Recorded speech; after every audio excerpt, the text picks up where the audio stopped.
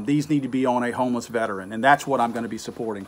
So I encourage you guys who aren't going to go out and just ditch all of your Levi's that look like this.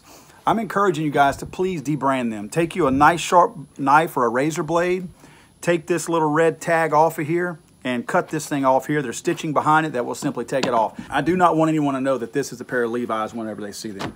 So I encourage you guys to do that. Hopefully you'll see some of these walking around on some homeless veterans that we are trying to help, because these guys need more than what we can give them. And we have long turned our backs on these guys, and it's about time we try to do a little bit more to help these homeless veterans out there. If they're veterans, they shouldn't be homeless to begin with.